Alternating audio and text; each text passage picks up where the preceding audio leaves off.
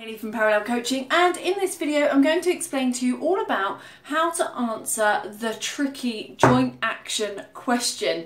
Now this is the one that often comes up that's talking about eccentric and concentric contractions, but it's also talking about joint actions and muscles. So there's a lot to take in and I'm going to break it down for you. This is the classic question that we're talking about.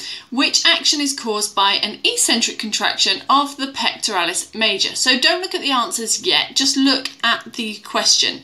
Now, the first thing to pick out is to pick out some key words in particular. Now, these key words, first of all, you've got eccentric contraction. So you need to know about eccentric contraction. You also need to know about joint actions, and you need to know what the pectoralis major will do as a muscle. So there's three areas you need to be aware of: joint actions, eccentric contraction, and what the pec major is and what it does. So first thing to think about is eccentric contraction. Now there are two different types of contraction, well there's actually three, but two different types of contraction that we want to consider for this. E means that it's elongating, the muscle is getting longer. So eccentric means the muscle is getting longer whilst contracting. Concentric means that the muscle is getting shorter whilst contracting. So that's what this question is asking you. So let's reread it. Which action is caused by, or which action is caused when the pec major gets longer? That's what you need to think about. Which action is caused when the pec major gets longer? So you need to reword the question to then make sense.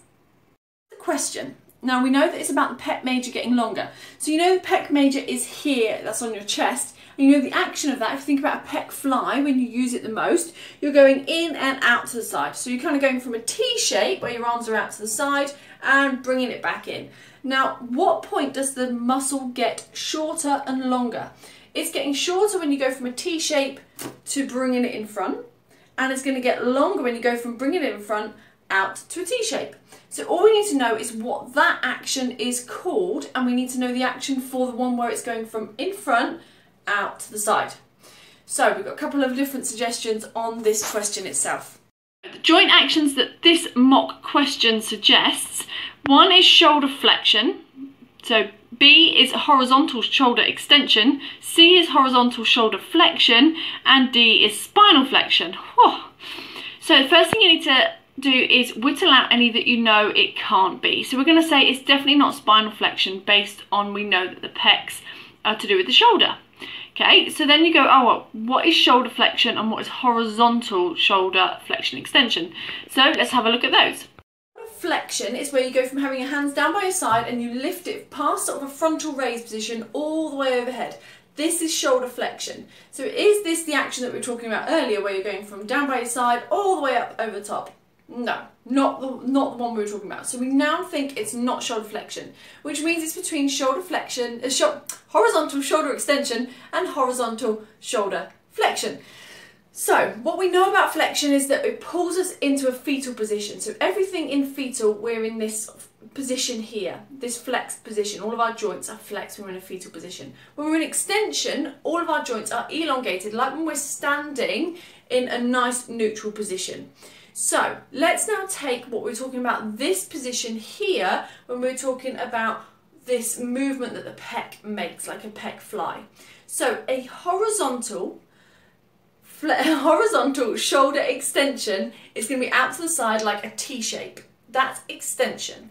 So flexion is going to be bringing it back in so it's close to the body here. Now think, in this position, is the pec short or long? Short.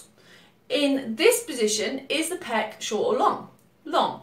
So this is the horizontal shoulder extension. This is horizontal shoulder flexion. So the way of breaking it down is that you know that the pec is longer in horizontal shoulder extension, which answers that question. So let's go and have a look at the question again.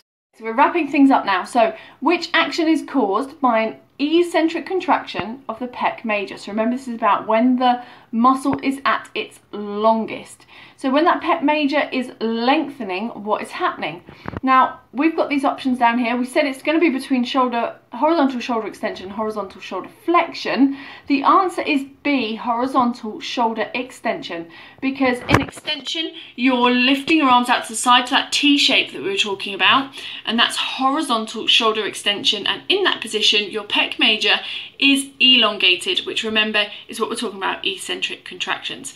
So this is a very complicated question. You are likely to get something along these lines, whether it will be about pec major. Obviously that is down to whatever turns up on the exam, and also look out for the fact that whether it says concentric or eccentric. Remember, C is collapsing, so concentric, it's collapsing, it's getting shorter.